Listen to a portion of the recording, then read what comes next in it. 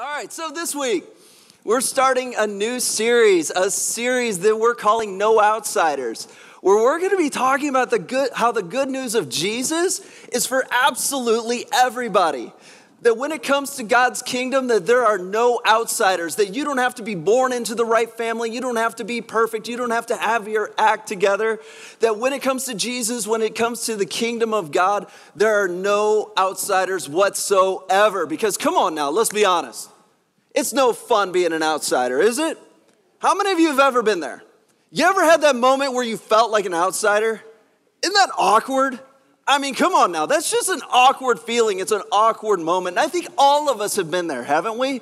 We've all had that moment when we just felt like an outsider. I know for me, that was kind of like my entire high school experience. And I know every kid says that, right? Every kid's like, oh, I was an outsider. It's funny. That was always the popular kids that said that. But I'm telling you, man, I had like the worst outsider experience. And the reason it was so bad is because when I went from middle school to high school, check this out. I didn't just go from middle school to high school. I went from a public middle school to a private high school. You see, the problem was my school had a lot of trouble with violence and fighting and weapons and those sort of things. And so my parents said, you know what? We probably need to make a change. And so I went from a public middle school to a private high school. And the thing you need to know about private schools, they're pretty small, right? And in fact, just to give you an idea, I graduated in 1997. And in 1997, we had 97 kids in our graduating class, which is small, isn't it? Now, the good news is that graduation was quick. I mean, we knocked that bad boy out in no time. But the problem is coming into that moment, coming into that situation, all like the social friendships were already established. How many of you have ever been in that moment where you're the new person coming in to like establish friendships, right? It's hard, isn't it? It's hard to break through because it's almost like there's this barrier there, right? It's like there's a bubble. And even though the other person is just right there, you can literally shake their hand. It's almost like there's this barrier that's separating us from them. And the problem is once you're on the outside of that barrier, it feels almost impossible to break through. And unfortunately, this isn't just a high school thing, is it? That we feel this all the time. For some of you, you feel that at work. You start a new job and you feel like this outsider, that everybody has those friendships. They've got their inside jokes, and so they say something and everybody's laughing and you're just kind of like, like that kind of awkward laugh. Sometimes that even happens in church, doesn't it? And in fact, how many of you are here today and you've had that awkward moment at church? You've been to a church and you've tried out a church and you felt like an outsider. You felt like you were just on the outside of the looking glass looking in. And it's not like we mean to, right?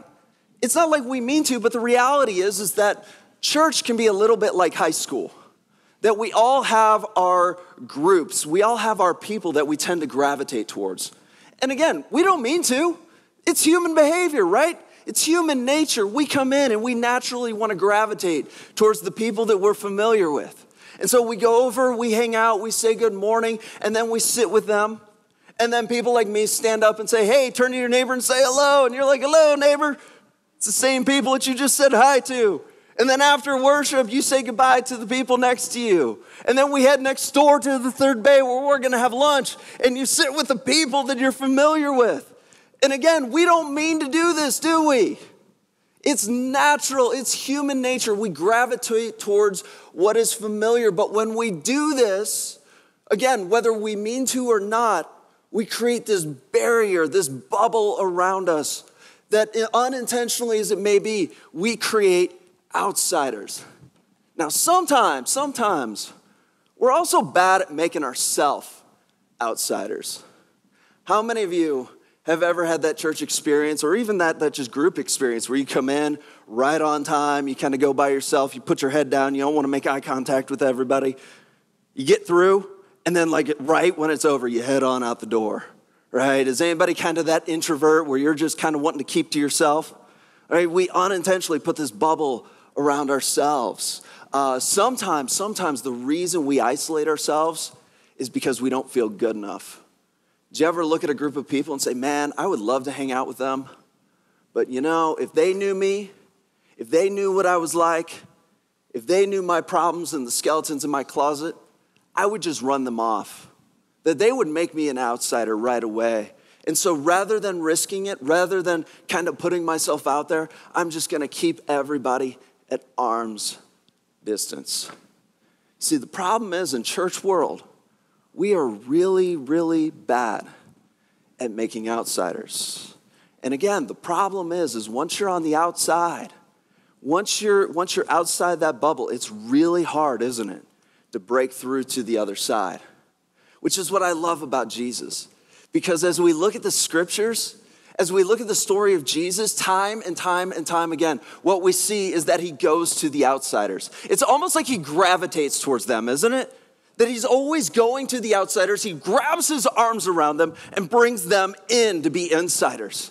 And what we need to understand is that just like in our culture, this first century world had a real big problem creating outsiders. And in fact, I think it was worse for them than it was for us. And the reason I say that is, come on, man. We live in a culture where you got churches all over the place, right? I mean, come on. If you don't like one church, you can go down the street, try another church. If you don't like that church, you can go around the corner and find another church.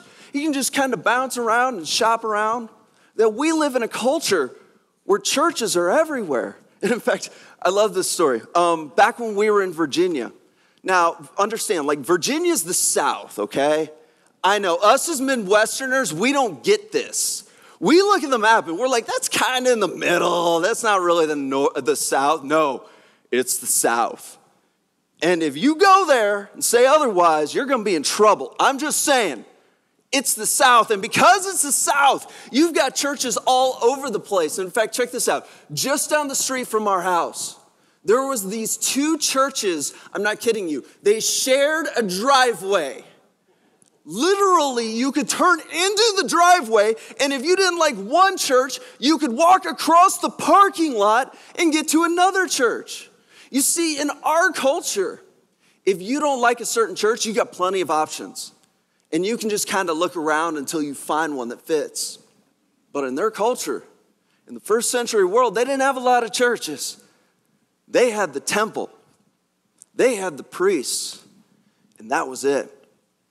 And if you were an outsider, you were an outsider. And there was no way that you were going to get back in. Which again is what I love about Jesus. Because time and time again, Jesus just goes to the outsiders. He goes to the fringe. He goes to the disenfranchised. He goes to the outcasts. And he brings them back in. Because the kingdom of God isn't just for some people, it's for everybody, no matter how broken, no matter how lost, no matter how hurt we are. That the invitation for Jesus is for everybody. And so what we're going to be doing throughout this series is just looking at several stories where we see how Jesus is going to go to the outsiders and bring them in. And so if you got your Bible today, do me a big favor. Turn with me to the book of John in chapter 8. We're going to be in John chapter 8. If you don't have a Bible, we should have Bibles in the chairs in front of you. If you've got one of those, we're going to be on page 894. Today it's 894. And while you're turning there, just kind of a quick background on what's going on so that we kind of understand the situation here. Jesus is in Jerusalem. And the reason he's in Jerusalem is because it's the feast of, oh goodness, my mind just went blank. Would you look at that? It is the feast of Sukkot. Now, Sukkot is one of the three major feasts of Israel that required a pilgrimage to Jerusalem. Which means if you were living somewhere else during one of these three feasts, you've got Sukkot, Shavuot, and of course, Passover. If you lived out of town for one of those three feasts, you were required to make a pilgrimage to Jerusalem. And so understand that this story takes place in Jerusalem during one of the busiest times of the year. It's like going to the mall at Christmas, right?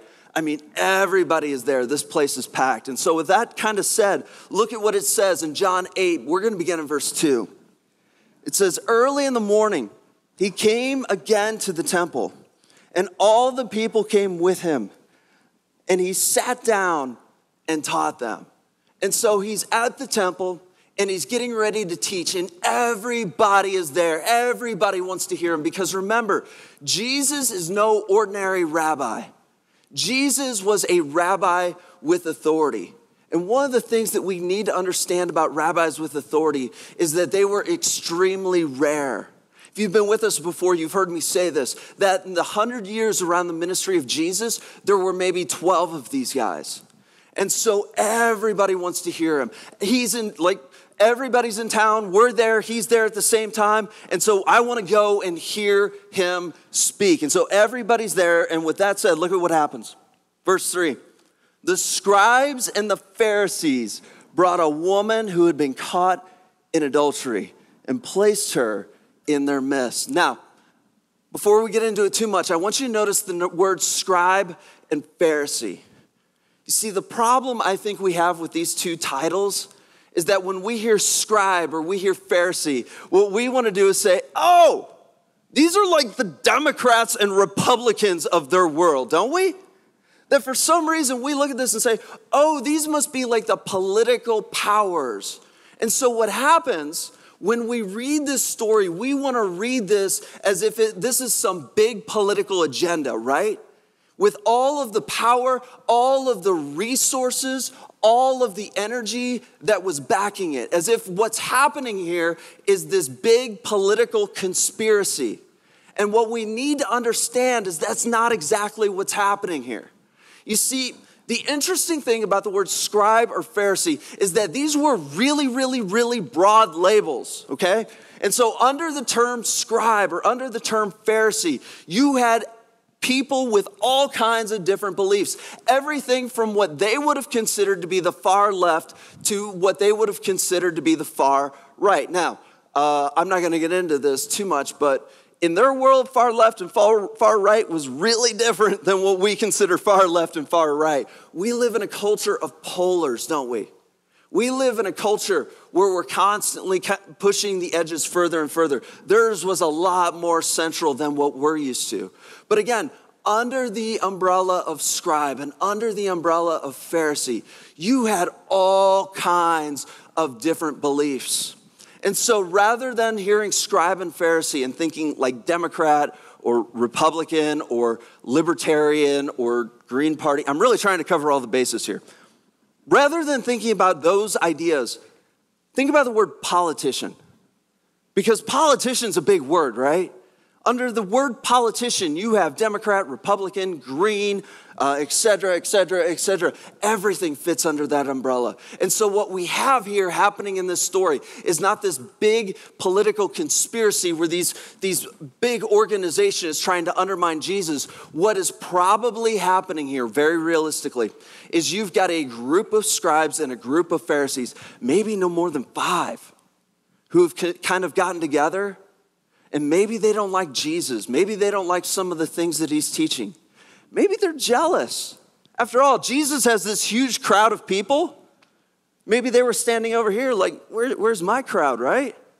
Maybe they were jealous of him. I don't know. But they get together and they kind of hatch this plan to try to undermine Jesus. And so they bring this woman in front of everybody and they accuse her of adultery. Now, as we go through this story, there's a couple of things that are going to happen that kind of cue us into the fact that something's wrong here, right? Like these guys are doing something that they shouldn't do. This is a little bit shady, right? You with me? There's a couple of things that we see that kind of cue us into this. And the first one is right here. I want you to notice that only the woman is brought forward, isn't she? Where's the guy? Like he's nowhere to be found, is he? Now, what we want to say is, well, that's just their world. That they lived in a very male-dominated world, and so of course they're only going to bring the woman up, that the man kind of gets away scot-free, because that was just their world, and that's the way it was. And the problem is that wasn't the way it was in their world. And in fact, according to Deuteronomy 22:22, I love that one because it's easy to remember. According to Deuteronomy 22:22, in order to have a fair trial, in order to have a legit trial, you had to have both people present because, pardon the phrase, it takes two to tango, right? Like you had to have both people there. But she's the only one there, which tells us that something is wrong here. And what makes this such a big deal is that she's being accused of adultery. Now, here in a minute, we're going to see that the punishment for adultery is very serious. That the punishment of adultery is like nothing to look over. That the punishment of adultery is death by stoning. Now, realistically, just because she's found guilty of adultery doesn't mean they're actually going to stone her. Because it's one thing to accuse somebody and find somebody guilty. It's a whole nother thing to actually pick up stones and throw them at people, isn't it? Like, that's quite a leap. But check this out. Even if she's not found guilty of adultery, there are all kinds of implications that carries with her. Because just like in our world, adultery is a very serious label. And don't get me wrong, it's a big label in our world, isn't it? I mean, let's be honest. If you call somebody an adulterer, is there part of you that kind of like wants to take a little bit of a step back? Like we get a little bit weary about people who are accused of adultery? And that's our culture in the 21st century. This is the first century world, and there are massive consequences for anybody who is caught in adultery. First of all, this woman would have acquired shame. And in a culture of honor and shame, shame was worse than death. In fact, death was preferable. Have you ever watched like an old samurai movie where the samurai like incurs shame, he pulls out a sword and stabs himself? We're like, that's weird. That's their culture. Now, that doesn't mean people just go around killing themselves, but that's the extreme to which they saw shame. Now, check this out. Because she would have incurred shame because of the act of adultery, her family would have likely, not necessarily, but likely would have disowned her. This would have been a way of distancing themselves from her so that they could regain a little bit of their honor. And remember, this is a male-dominated world where the men were the providers for the family. The men were the ones who worked. Women couldn't just go out and get a job. If she has no family, and let's be honest, she's not married at that point, who's going to take care of her? Who's going to provide for her? Where's she going to get food? Do you see what's happening here? That this group of scribes and Pharisees are trying to make this woman an outsider, an outcast, for the sake of trying to make an example out of Jesus. They are using her as a pawn to push their own political agenda. And once she's labeled an adulterer, I can tell you one thing. She's probably not going to get married, because with that label, and you know this, labels carry weight, don't they? Where labels carry all this other stuff, she would have seen herself as unlovable, unworthy. She would have seen herself as never going to amount to anything. Don't miss this. The fact that they accuse her of adultery is a very, very, very serious thing. And so they bring her up in the middle of everybody, the whole crowd watching, and they accuse her of adultery. Verse 4.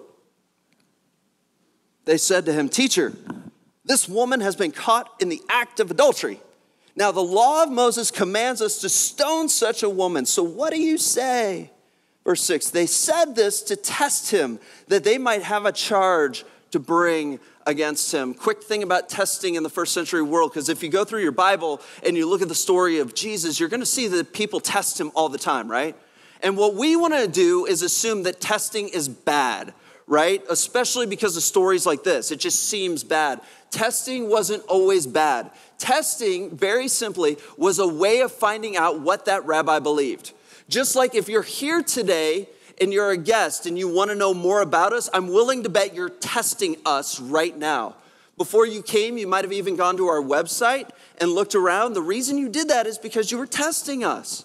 You just want to know what we're about and what we believe, what we don't believe on this and that. You're just trying to figure out who we are. That is testing. Testing in itself is not a bad thing, but what makes it so bad in this case is the heart. Notice again where it says, they said this to test him that they might have a charge to bring against him. They're intentionally trying to undermine him. They're intentionally trying to trap him. And with that said, look at the way that Jesus responds. I love this. This is my favorite response of Jesus in the whole Bible. Look at this. It says this, he bent down and wrote on the ground with his finger. And as they continued to ask him questions, he stood up and said to them, let him who is without sin among you be the first to throw a stone at her. And once more he bent down and wrote on the ground. But when they heard it, they went away one by one, beginning with the older ones. And Jesus was left alone with the woman standing before him. So, they're accusing her of adultery. I love this because Jesus doesn't say anything. He just gets down in the dirt and starts playing, right? He starts writing in the ground. They keep asking him questions. He stands up and says, okay, if you don't have sin, go ahead, be my guest, throw a stone. And then he starts writing again. And then after that, everybody starts leaving. Now, the question that we want to ask is what? What did he write on the ground? Exactly. Because that's what we want to know. Obviously, writing on the ground was the catalyst, wasn't it? That Jesus wrote on the ground, says some words, writes on the ground again, people leave. So obviously what he wrote on the ground is important, but the Bible doesn't tell us. And the reason it doesn't tell us is because what he wrote wasn't the point. See, the question that we need to ask isn't what he wrote on the ground, it's why he wrote on the ground. Now, to help us answer this one, I got to teach you a little something about rabbis. You see, whenever the rabbi was asked a question about the Bible, he would always answer by quoting the Bible. Always. And so Jesus was asked a question about the Bible. Law of Moses says this, what do you say? Jesus answers by referring to the Bible. You see, Jesus is going to use a rabbinic teaching technique known as remez. Now, remez is my absolute favorite teaching technique because basically it's a movie quote. Does anybody here speak movie quote? I'm fluent. Our house is very fluent. We speak movie quotes to each other all the time. And so if I was making a movie quote or a movie reference, I might say something like this. Do or do not. There is no try. Anybody get that one? Awesome, there we go. How about this one? Ma chérie, mademoiselle, it is with deepest pride and greatest pleasure that I welcome you here tonight. Now let me invite you to relax. Let us pull up a chair as the dining room proudly presents your dinner. Anybody get that? Awesome. Did anybody not get either of those? What if I said elementary, my dear Watson? Anybody get that? If anybody's left out, I would say that's inconceivable. Right? That's a reference. Now notice, I didn't necessarily quote the movie, right? Because if you're going to use a movie reference, you're just going to say do or do not. There is no try.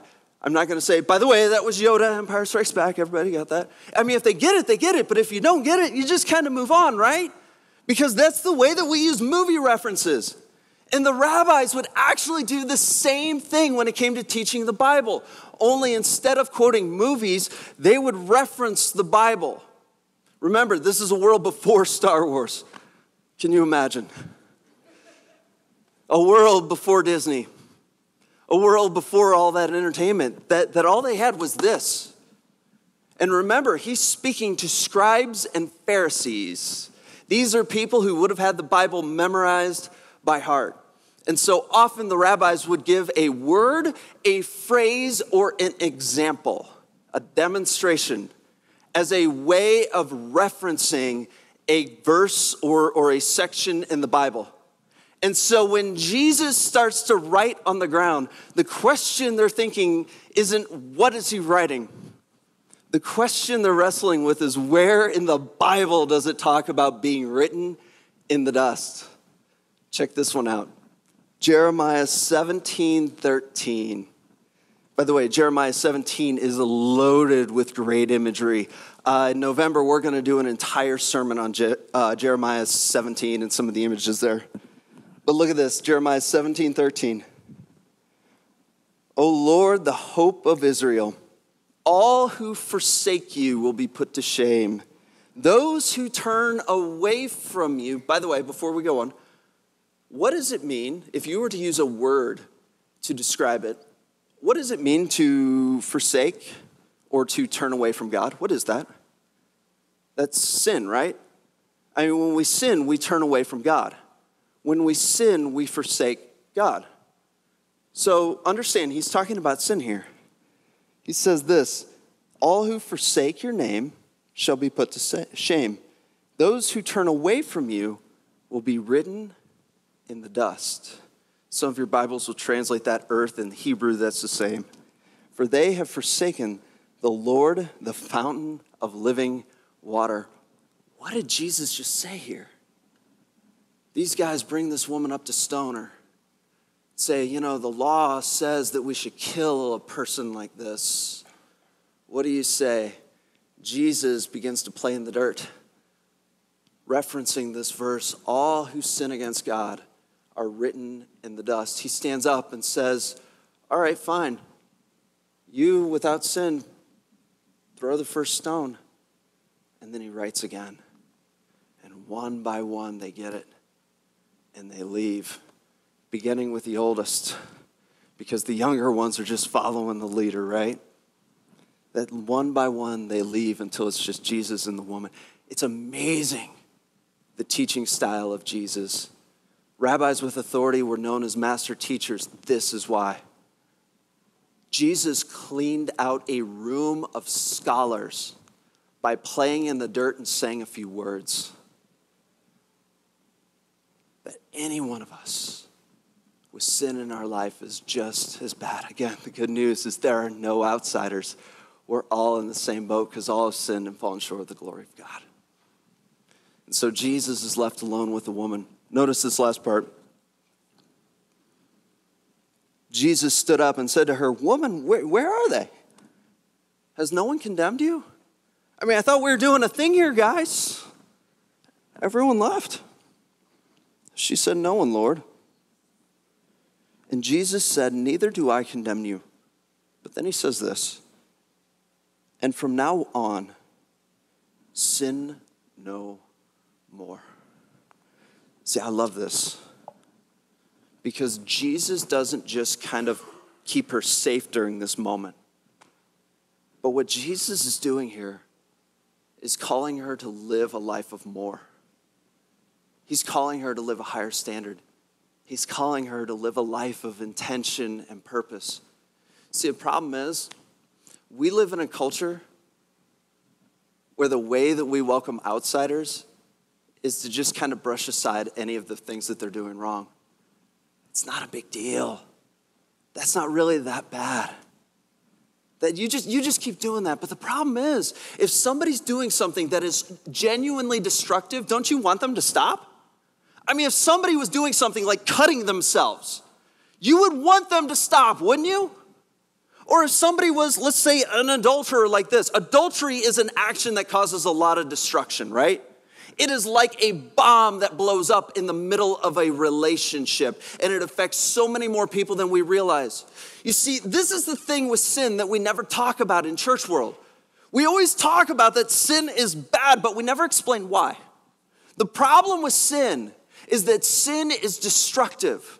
That sin is going to keep you from the life that God is calling you to live. It is going to tear you down. And the problem is, it's not always big, is it? You see, some sin is big and you recognize it right away. Like murder. Like if you murder somebody, that's a pretty obvious one.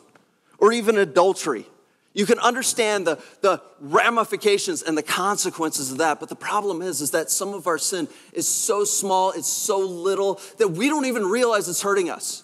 And in fact, we've convinced ourselves that it's not that big a deal because we're not seeing the consequences. We're not seeing the effects of it in our life. And the problem is that sin is still destructive. It's just slowly eroding us away. It's stealing your life. Bit by bit, it's tearing you down. Jesus looks at the woman and says, "Oh, sin no more. You were called to be so much more than this." Jesus looks at this woman and sees potential, worth, and value. But she has to step into that. And the way that she does that is by leaving that life of sin and following Jesus. And so the question I want to ask as we wrap up is, what is the junk in our life that we need to let go of? What is the sin that's holding you back? I mean, maybe for you it's the big stuff and you know it's wrong. Like you know that you shouldn't do it, but I can't help myself. And so maybe for you it's something big, but maybe for you it's something smaller. It's something you feel like you're getting away with every single time that you do it that nobody else knows. But again, the problem is it's slowly stealing your life. It's almost like the FBI watching and building a case against you. You don't realize that it's happening, and so you just kind of keep going. But eventually your junk catches up with you. You see, the way that we move from being outsiders to insiders, the way that we begin to follow Jesus is through obedience. It's by slowly learning to let go of the sin that holds us back. But the good news of Jesus is that he doesn't wait for us to be perfect before he welcomes us in, because he loves us just as we are, flawed, broken. The good news of Jesus is that he comes to us no matter how broken we are, no matter how badly we've messed up. And in fact, here in just a moment, we're going to be celebrating the Lord's Supper. We've got stations all around. We've got gluten-free in the back. And during this time, we remember the sacrifice of Jesus, that Jesus came here to die for us, to set us free. Free from our sin, free from the junk that's holding us back, so that we could live what he calls in John 10:10, abundant life. And so during this time, let's just take some time and remember the sacrifice that Jesus made for us. And during this time, let's just start asking God, okay, honestly, what are the things that we need to let go of? What are the things that we need to say no to in our life so that we could live that life abundant, so that we could step into the life we were created to live? Let me pray for us. God, we thank you so much for today. God, we thank you for your grace and your love. We thank you for your mercy. The mercy we see here in this story where Jesus rescues this woman who's being accused of a crime and the consequences that go with it. They were making her an outsider, and you pull her back in. God, I thank you that Jesus offers the same for us. God, I thank you that Jesus died for our sins so that we could be set free from all of that baggage and all of that stuff that's holding us back. God, I just pray that you would give us eyes to see what needs to change in our life and the courage to put it down so that we could trust you, so that we could follow you. God, thank you for this opportunity today. For it's in Jesus' name we pray. Amen.